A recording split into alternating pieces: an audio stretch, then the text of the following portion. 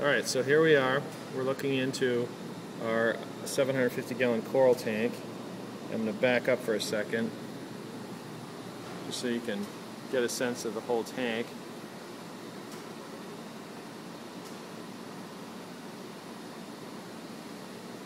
And what I want to show you today is the bubble-tipped anemone. This is a rose bubble-tipped anemone.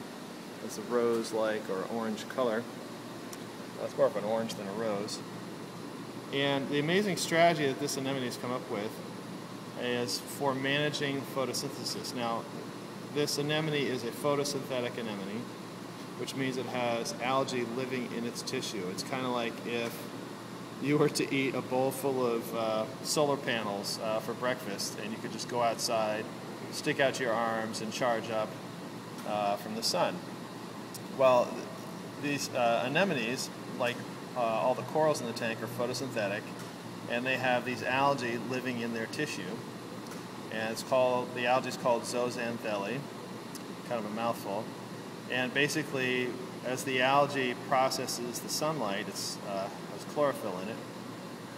As it processes the sunlight, the byproduct is food for the anemone. And what I wanted to show you today is what makes a bubble-tipped anemone a bubble-tipped anemone. So we're going to zoom in here, see if we can get close up and look at some of these bubbles on the tips. It's pretty cool. Now you'll notice not every single tentacle has a bubble on the tip. If you look down low, a lot of the lower ones don't have any bubbles on the tips. Now why is that? Why does this anemone have bubbles on its tips? Well, the answer is in how this how this anemone is regulating how it is using sunlight to make energy. And what it does is, as the algae photosynthesize, they release oxygen as a byproduct during the day, during the light phase. And the coral then utilizes or releases that oxygen. Now, what happens if the sunlight increases, or the temperature increases, or the water clarity increases? All those things cause the rate at which these algae cells start to photosynthesize.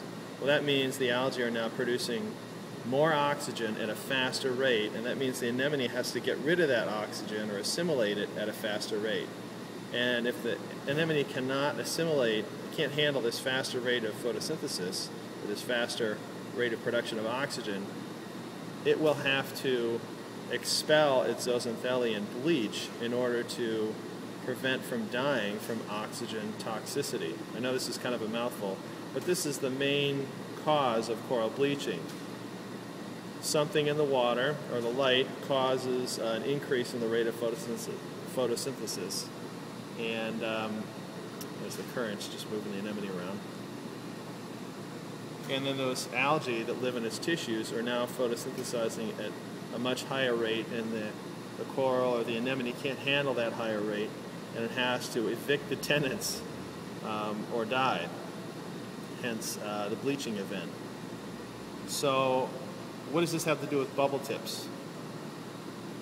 Well, the anemone is basically a big hydraulic. It's a balloon, essentially. It fills up with water, it inflates or deflates to increase its surface area. A lot of trees and plants will change the size of their leaves, change the shape or the surface area of their leaves to regulate how much photosynthesis and how much sunlight they're getting. And what the bubble-tipped anemone does here is they will turn the tips of their tentacles into bubbles to function as to shade the rest of the anemone. It's kind of like a bunch of people being out in the sun and it's really hot, and everybody raises up umbrellas to shade themselves for temperature control.